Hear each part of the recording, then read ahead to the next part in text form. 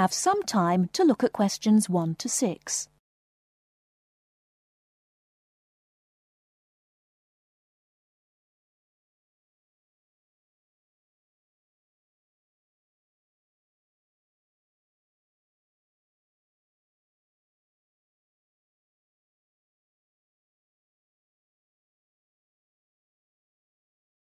You will see that there is an example which has been done for you. Hello, my name is Dave Burns, and I'm here to tell you about the welcoming party we're having for new students. Unfortunately, the information on your invitation is inaccurate. We didn't have enough time to print new invitations, so I'll have to ask you to make changes. To start with, this isn't a welcoming lunch, it's a dance party. However, the next line is true. The party will be held at Blackwell House. Is everybody comfortable with that? The next line tells you when the party will be. Friday, June 15th at 8 p.m. But I have good news. The party will end at 11 p.m. As a result of this later end to the party, the bus will go later too. So it should read, free transport to the student hostel is available, leaving Blackwell House at 11:30. And of course, other students may attend, and all students must have their student ID card with them. I hope you can come to the welcoming party. It's a really good way to get to know other students and to learn what it's like to live in this city and to study here. Just one final change. Please let us know by Thursday if you can come. Now listen while Dave Burns gives instructions for students who are going to travel by car to the party. Before you hear the rest of the conversation, you have some time to look at questions 7 to 10.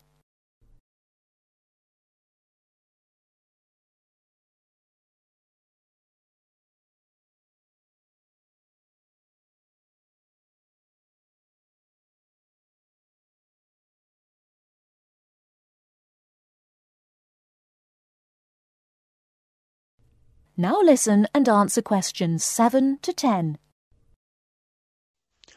Some of you may prefer to travel by car, but I have to warn you about some changes to the roads. You will find there is a lot of new road work on Smith Street. The work will not finish for a long time, so we can be sure that Smith Street will be a problem. If you are coming from the city, you will be able to travel easily until you get to Blackwell Street, just near the college. As you know, Blackwell Street is very long. You should avoid the corner of Blackwell Street and Jones Avenue, because they are laying telephone cable.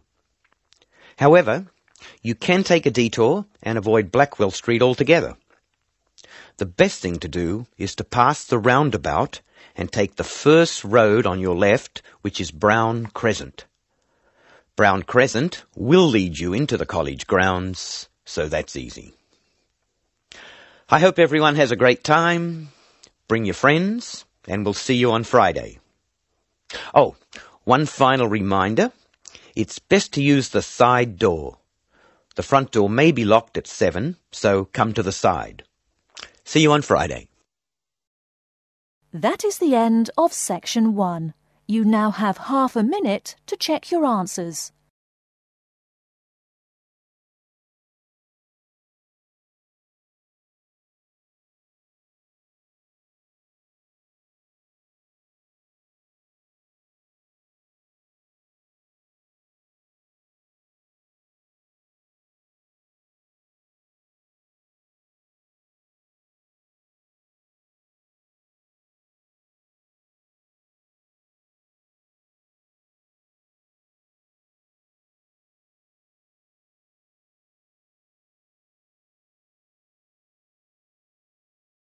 Section 2. In this section, you'll hear an introduction about ancient architectures. First, you have some time to look at questions 11 to 20.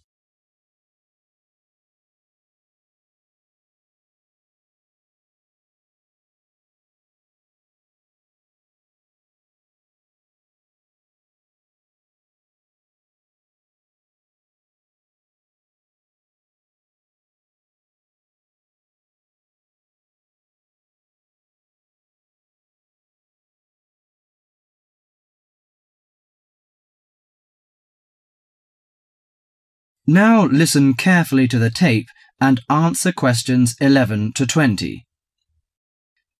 The architecture of the ancients often reflects the ideas and beliefs of that time. Some of the ancient structures can give us a glimpse into the minds of the people who built them. Now, Professor Francis is going to talk to us about ancient architecture. No story is more interesting or impressive than the story of architecture, and in particular the activities of human beings in the art of building. Let's have a look at this in some detail. Did you ever visit the pyramids? Look at this picture, please. The pyramids in Egypt are true wonders of the ancient world. Khufu's pyramid is a stunning 138-metre-high mass of 2.3 million stones, each weighing about 2.5 tons. It was built to geometrical perfection over 4,500 years ago, with simple stone and copper tools. It was so far advanced that some have suggested it was designed by aliens. Actually, there is an astronomical significance to the perfect precision of the pyramids. By using two stars that circle the sky polar point, Egyptian astronomers were able to arrange the pyramids due north. This was done because they believed the king's afterlife and the stars were closely related. They believed their pharaoh, that is, their king, had been transformed into another living being, a light in the sky in contrast to the darkness of death. OK, now let's look at another picture. On this picture is Athens' ancient Parthenon. It is an immense columned temple, built almost entirely of marble. Athens' ancient Parthenon is a perfect model of classic Greek architecture. It was built to honour Athena, the goddess of wisdom. Therefore, it includes the ideals of logic and reason in its design. Built in the 5th century BC, the Parthenon is made up of almost 140 columns. The Greeks associated the columns with the virtues of a human being: strong, orderly, proud, and beautiful. The height and width of the Parthenon are designed with the rational logic of geometry. The upper diameter of each column is a bit narrower than its base. It bulges slightly in the middle and slants inward. This kind of optical illusion makes the columns appear more graceful and thus more beautiful. The Parthenon also symbolizes democracy. Each column supports the entire structure, just as each person contributes to the government. It symbolizes that Athens' government is democratic. Finally, I am going to introduce the Roman Colosseum, a large oval structure for public sports events, entertainment, or assemblies. The Roman Colosseum displays the practical nature and political thinking of Romans. The Colosseum was built in 80 AD, when, throughout its vast empire, Romans' population and wealth were growing. It was necessary for politicians to entertain the people in return for their support. Gladiators would battle wild animals, and even one another in order to entertain the bloodthirsty crowds. Constructed with tons of marble, the Colosseum stood 48 metres high. It has the capacity to hold up to 50,000 spectators. Spectators sat on the lower 3 levels, surrounded by towering roofed passageways. On hot days, a cover suspended from the top story provided shade from the sun.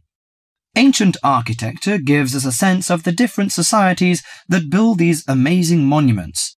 Through it, we can imagine what life was like when those civilizations were flourishing. That is the end of section 2.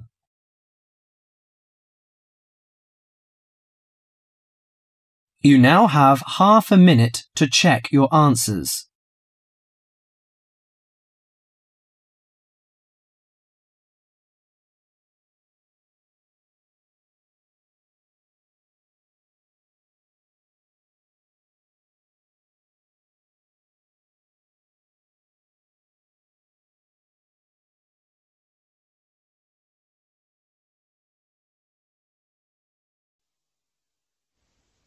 Now turn to Section 3.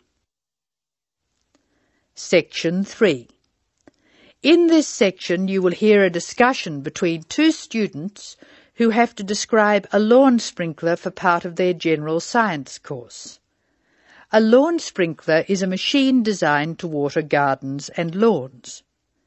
In the first part of the discussion, the students are talking about the different parts of the sprinkler. Done for you.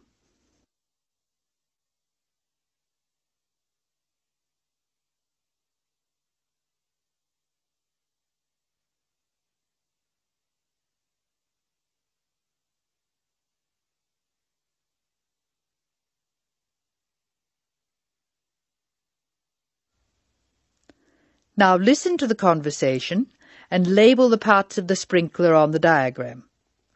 Choose from the box. There are more words in the box than you will need. Hello, Scott. I believe you're going to be my partner for this practical session. Have you got the model set up? Yes, it's right here. The instructions say we have to describe it first and label the diagram. I've started from where the water enters the machine. The water enters through a hose pipe and then it turns a water wheel. You can see where the wheel is marked by an arrow pointing upwards. It's called a water wheel because it's designed so the water will catch against the wheel. This action spins a series of gears. How are you going to describe the gears? There are 2 worm gears, one vertical and one horizontal. The horizontal worm gear drives a circular gear. That gear is connected to a crank which changes the motion. The crank is already labelled. Do you see the 2 white arrows? I see. Okay. The water has passed across the water wheel. Then what? Okay. Then you could say the water passes through the spray tube. Yes, I see. And the water is then spread over the lawn through holes at the top of the spray tube. How are you going to describe the base? How about this? The sprinkler stands on a base consisting of 2 metal tubes which join at a hinge at one end and continue into a plastic moulding at the other. That's certainly starting at the bottom. Do you want to mention that there's no water in the base? I don't think that's necessary. If you look at the diagram, it's easy to see that the only metal tube to contain water is the spray tube. You can actually see the water coming out of it. Now listen while Linda and Scott's instructor, Mark Stewart, talks to them. Answer questions.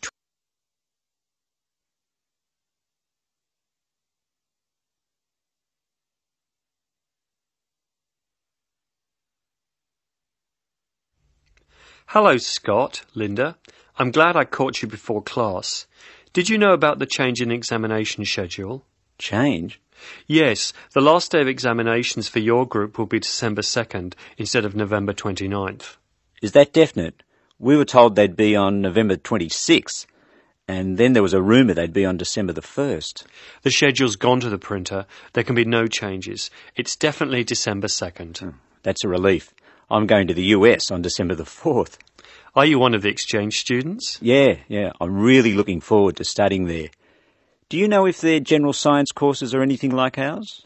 It's not very likely. Actually, all basic general science courses are fairly similar. You'll find you're behind in some things and ahead in others. I wouldn't worry too much about the course. You've been doing well on this one. Linda, have you finished your assignment yet?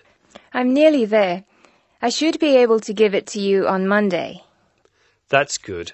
I can't let you have another extension. I was really grateful for the extra time you gave me. That was a really big assignment. Well, I'll expect it next week. Now, would you like to hear the details of the timetable? Oh, yes, please. I've just finished putting it on the notice board downstairs. Basically, you'll have 4 examinations. General Mechanics is in the morning of December 1st.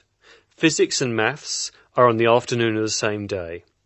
Communications and English are on the morning of December 2nd, and Earth Sciences in the afternoon. All over in 2 days. Yes. I'll miss teaching this class.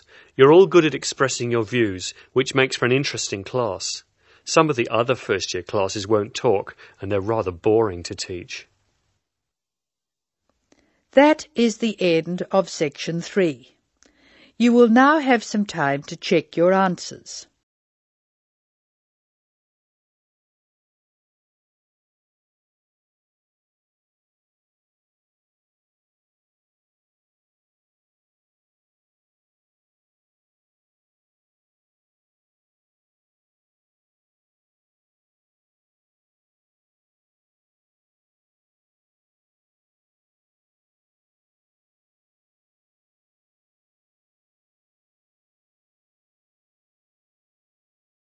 Section 4. In this section, you'll hear a conversation between a tutor and a student about the strategies of note-taking. First, you have some time to look at questions 31 to 40.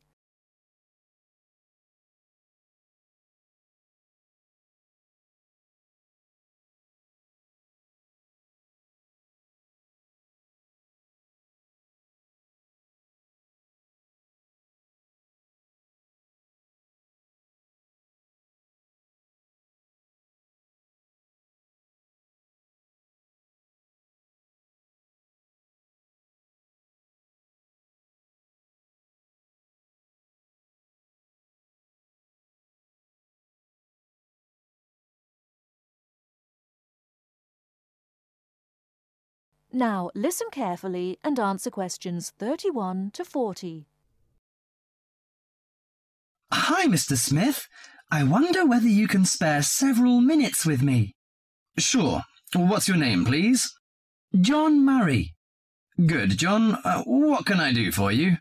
Well, I am a freshman in the communication faculty. I quite enjoy the life here, except for the difficulty I have in the lectures. You know, I find it difficult to take notes when I listen. If I take notes on my notebook, I can't concentrate on the lecture. But I feel frustrated after the lecture if I don't write down anything. As we know, note-taking is a complex activity which requires a high level of ability in many separate skills. At least 4 important skills are needed. 4? I don't expect so many. I think that needs 1 or 2 skills. Firstly, you have to understand what the lecturer says as he says it. That means you should try to develop the ability to infer the meaning of unfamiliar words from the context. You cannot stop the lecture in order to look up a new word or check an unfamiliar sentence pattern. Yes, that puts the non-native speaker like me under a particular severe strain. Often I may not be able to recognize words in speech which I understand straight away in print. So the ability of inferring is important. Of course, you won't always be able to do this successfully. You must not allow failure of this kind to discourage you, however. It's often possible to understand much of a lecture by concentrating solely on those points which are most important. But how do I decide what's important? Well, that's in itself another skill I'd like to tell you. At first, the most important piece of information in a lecture is the title itself. If this is printed or referred to beforehand, you should study it carefully and make sure you're in no doubt about its meaning. A title often implies many of the major points that will later be covered in the lecture itself. It should help you therefore to decide what the main point of the lecture will be. Besides the title, what should I pay attention to during the speech? A good lecturer often signals what's important or unimportant. He may give direct or indirect signals. Many lecturers, for example, explicitly tell their audience that a point is important and that the student should write it down. Unfortunately, some lecturers who are trying to establish a friendly relationship with the audience are likely on these occasions to employ a colloquial style. He might say such thing as, "This is, of course, the crunch," or "Perhaps you'd like to get it down." Although this will help the student who's a native English speaker, it may very well cause difficulty for the non-native speaker. You'll therefore have to make a big effort to get used to the various styles of his lectures. I see. You mean I should get used to some colloquial expressions of the lecturer and write down the points he recommends us to take? That's right. And it's worth remembering that most lecturers also give indirect signals to indicate what's important. They either pause or speak slowly or speak loudly or use a greater range of intonation, or they employ a combination of these devices when they say something important.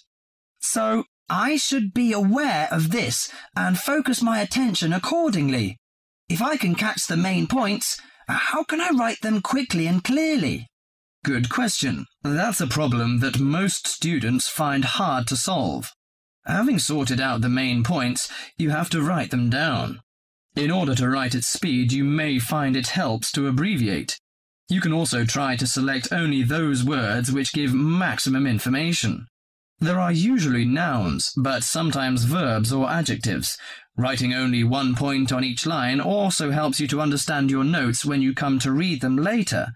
I see. The last but not least skill to learn is to show the connections between the various points you've noted.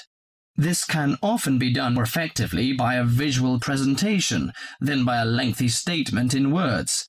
Thus, the use of spacing, of underlining, and of conventional symbols plays an important part in efficient note-taking. In this way, you can see at a glance the framework of the lecture.